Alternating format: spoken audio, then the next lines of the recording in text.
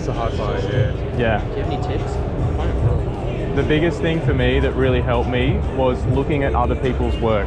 So like someone called Shots by Tom, his work is unreal. Like he actually really helps me to find angles and be super creative. So definitely follow him, Shots by Tom. Also Alex Penfold. Oh yeah, Alex. You follow Alex Penfold already?